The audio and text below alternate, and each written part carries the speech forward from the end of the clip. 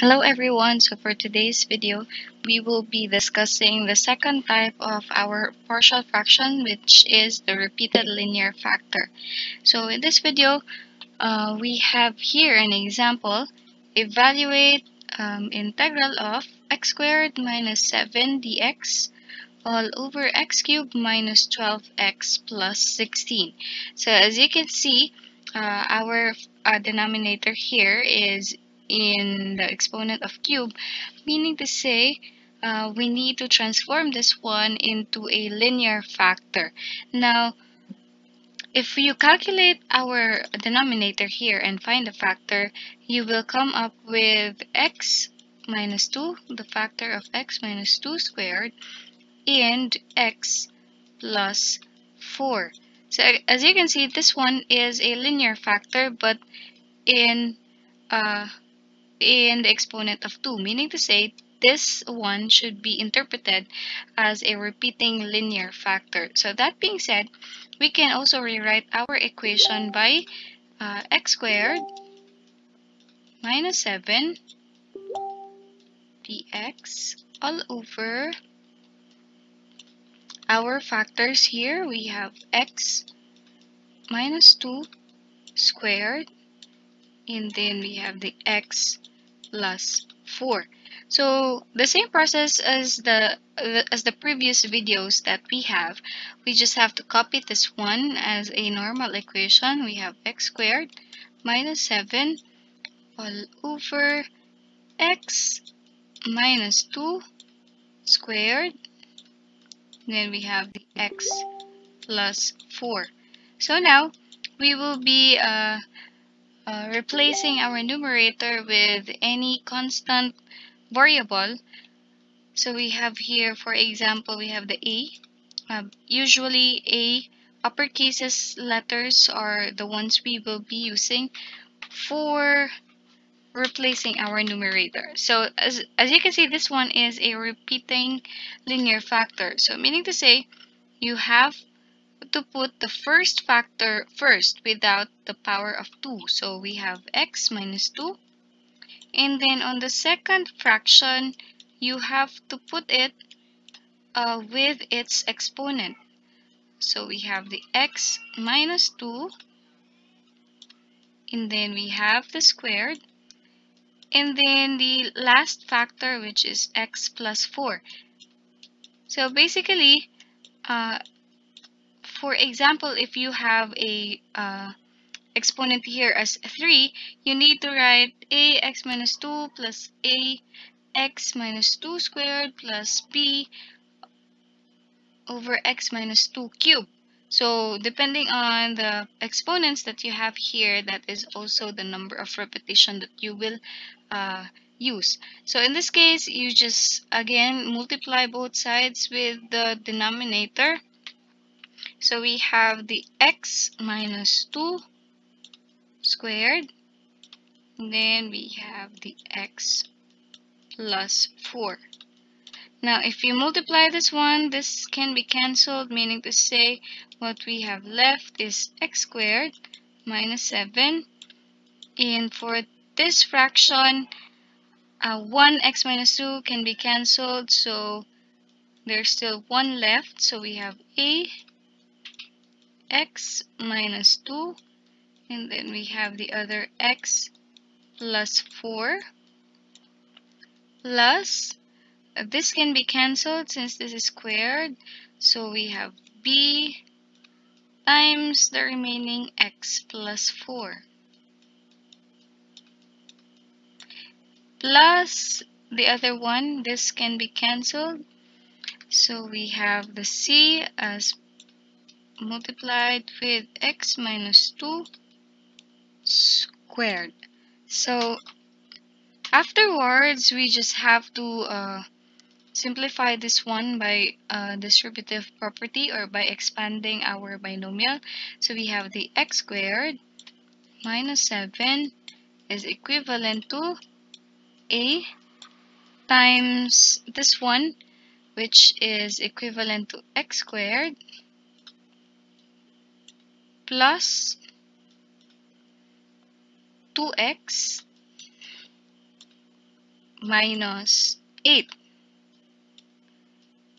Then for this one, we have the b times x plus 4. This one, expanding our binomial, we have c x squared minus 4x plus 4. Afterwards, we can again distribute our constants here. So we have the x squared minus 7 is equivalent to a x squared plus a times 2x, that's 2ax minus 8a plus we have the bx plus 4b plus c x squared minus 4cx plus 4c. And then afterwards, this one, you can simply find the coefficients of our variables of x.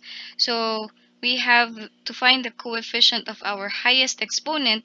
We can put here x squared. From the left side of our equal sign, we have the coefficient of x squared here is 1, right? And then for the other equations, we have the coefficient of x squared from this term is a. And then basically you just have to find the same power and then find their coefficient. So there's no other x squared here other than plus c. So that is our coefficients for the x squared. Now we also have to find the coefficient of our x, or x raised to power of 1. From the left side of our equal sign, there's no variable raised to 1, so meaning to say you just have to put 0. Now on the other side of our equal sign, we have the 2ax, so you just have to copy the 2a. And then we have the b, so that's plus b.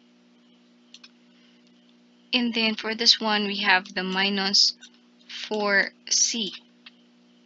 So this will be our equation number 1. This is our equation number 2. And then we also need to find our x raised to 0, or the constant. Since x raised to 0, that's 1, so meaning to say we also have to find the coefficients of our constants. So from the left side of our equal sign, we have the constant negative 7. And then for this one, we have negative 8a. That is a constant since it has no variable. We also have the plus 4b and the plus 4c. So this is now our third equation. So from the first equation, we can isolate either a or c, so that we can substitute the values of either a or c to the other equations that we have. So if we isolate c here, we can get 1 minus a.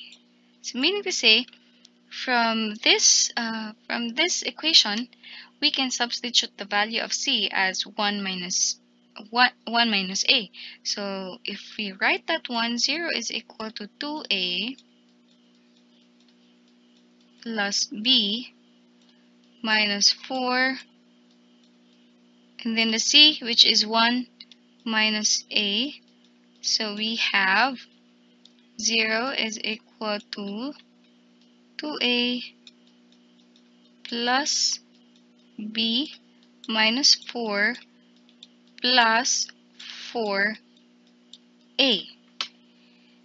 And then if we isolate another variable here, or another constant unknown here, we can get either A or either B. So if we uh, add up this term, since this is the same, we have 0 is equal to 6A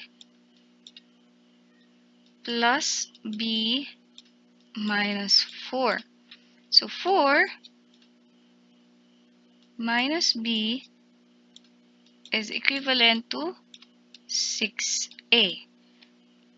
Now, to isolate our A, we can divide both sides by 6 so that we have now a new value of our A, which is 4, which is A is equivalent to 4 over 6, that is 2/3 minus B over 6. Now, we can already substitute this one again to our third equation. So we have negative 7 is equal to negative 8A plus 4. I'm sorry, we need to substitute our A here. So we have negative 8, and then the value of our A, which is 2/3 minus B over 6. So any process that you know that can come up to the value, to the constant value of our variables here is fine, so long as you get the correct value of our A, B, and C. You can also copy the process that I have, but if you have better process, that's also fine. So we have the 4B and then the 4, and then we know that C is equal to 1 minus A. So we have here negative 7 is equal to negative 16 over 3 minus 4/3 B plus 4B plus 4 minus 4A. Now we need to isolate B so that we can get a value, we can get an exact value, but we still have A here, so meaning to say we can substitute the value of A. So we have negative 7 is equal to negative 16 over 3 minus 4/3 B plus 4B plus 4 minus 4 times our A, which is 2/3 minus B over 6. So we are already starting to find the light here, since as you can see, the only constant left is our B. So if you calculate this one, you'll get the equivalent value of B, which is equivalent to negative 1/2. Now, after you get a constant value of one variable that we are looking, you can already start substituting this to the other constant numbers that we have here. So we have A is equal to 2/3 minus 1/2, negative 1/2, which is B all over 6. So we have A is equivalent to 3/4. And for the C, since A is 3/4, C is equal to 1 minus 3/4, meaning to say C is equivalent to 1/4. Now we already have the values that we need to integrate our partial fractions. So having our values here, we can already start integrating this one. So we have the integral of A, which is 3/4. You can put that outside the integral sign, and then the dx, which is all over x minus 2, right? As what we had earlier from here. We have x minus 2. And then for the b, the value of b is negative 1/2, so we have negative 1/2 integral of dx all over x minus 2 squared. And then for the value of c, we have plus 1/4 integral of dx all over x plus 4. So we now have this partial fractions that is ready for integration. Afterwards, we can already integrate this one. Now we let u as equal to x minus 2, and then derivative of u is equal to dx. For this one, our u is also x minus 2, and then the derivative of u is also dx, and then the same as this one, u is equal to x plus 4, and the derivative of this is still the same, which is dx. Now, integrating, we have du over u that is equivalent to ln u, so meaning to say we have 3/4 of ln of u, which in this case our u is x minus 2. And for this one, we since it has the denominator has a power that is more than 1, meaning to say we can put that in the numerator, and then we have 1/2, and then we can use the power formula, which is u raised to negative 2 plus 1, that is negative 1 all over negative 1, plus the 1/4 ln of x plus 4.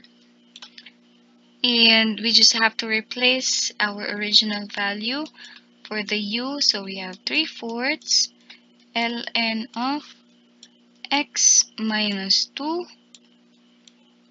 Negative times negative, that is positive 1/2. And then since this is a negative exponent, meaning to say we can put our numerator at the denominator. So we have here u, which is x minus 2, plus our 1/4 ln of x plus 4. And we almost forgot to put plus c here. So this is now our final answer. So again, I hope you understand our discussion for this lesson, and please subscribe and like my videos for more videos relating to integral calculus. Now, I will be pasting here a much clearer answer for this example, so that